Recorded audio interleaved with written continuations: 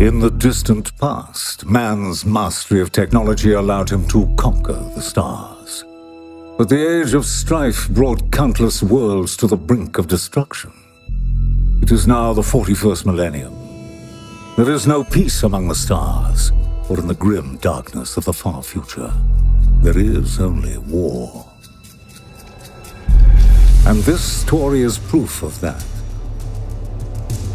An ancient artifact from the age of technology has awakened, and its call has been heard. Ultramarines, a shield of humanity, a scourge of heretics and Xenos. A strike force of Space Marines must save the relic from Xenos and traitors, or, as a last resort, destroy it. Lieutenant Thasius will complete his mission at any cost. For the Emperor wills it! Death Guard, the bringers of decay. Plague Marines will seize the technology and improve it. The champion Dolgoth Sepk will show his former brothers a splendid face of Nurgle, a true god. Death to the false Emperor! Orks from the Evil Sons clan. They're using this big, flashy box as bait. They only need a good fight and some scrap to make more weapons for new and better fights. And humans will give them... Ugly the face grinder, or Daka!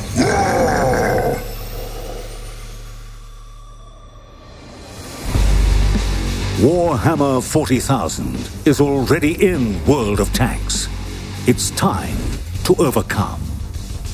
In Battle Pass Season VIII, we're happy to present new 3D styles inspired by the Warhammer 40,000 universe. But first, let's talk about the event itself. The regulations are the same as in the previous season. You can select a chapter, and then switch to any other at any stage of its completion to receive the most desired rewards of the base or improved pass, including standard equipment and bounty equipment. To complete Battle Pass stages, earn points in random battles in Tier 6 through Tier 10 vehicles and in the Steel Hunter and Frontline modes.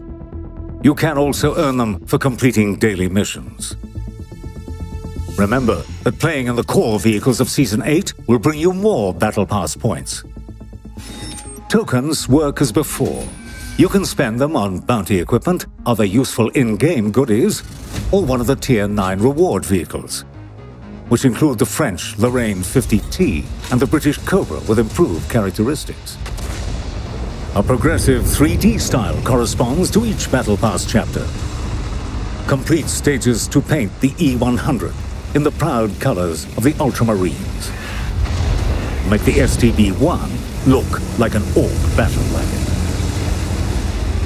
Or cover the Object 430U with the corrupt signs of the Death Guard.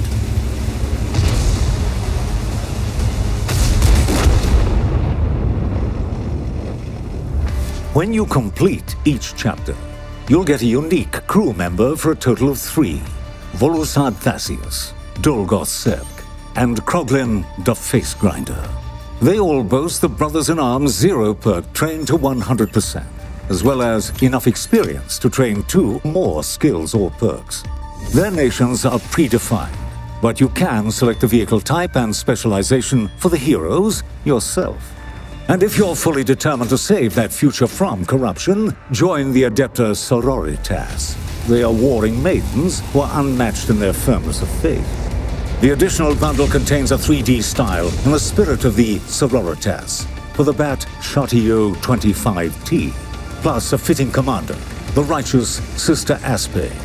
She's ready to stand shoulder to shoulder with the Ultramarines and fight in the name of humanity. Are you?